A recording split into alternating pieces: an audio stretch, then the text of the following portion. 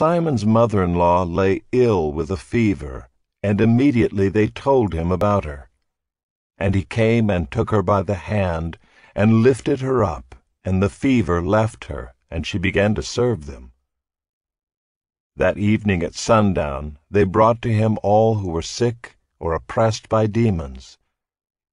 And the whole city was gathered together at the door, and he healed many who were sick with various diseases, and cast out many demons. And he would not permit the demons to speak, because they knew him.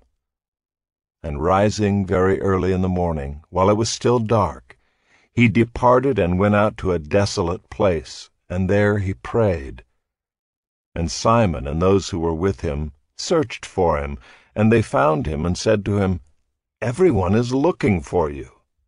And he said to them, "Let us go on to the next towns, that I may preach there also, for that is why I came out."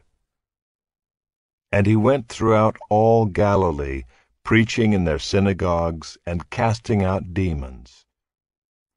And a leper came to him, imploring him, and kneeling said to him, "If you will, you can make me clean."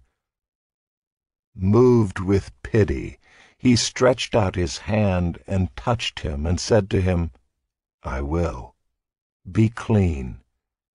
And immediately the leprosy left him, and he was made clean. And Jesus sternly charged him, and sent him away at once, and said to him, "See that you say nothing to anyone, but go, show yourself to the priest, and offer for your cleansing what Moses commanded, for a proof to them." But he went out and began to talk freely about it, and to spread the news, so that Jesus could no longer openly enter a town, but was out in desolate places, and people were coming to him from every quarter.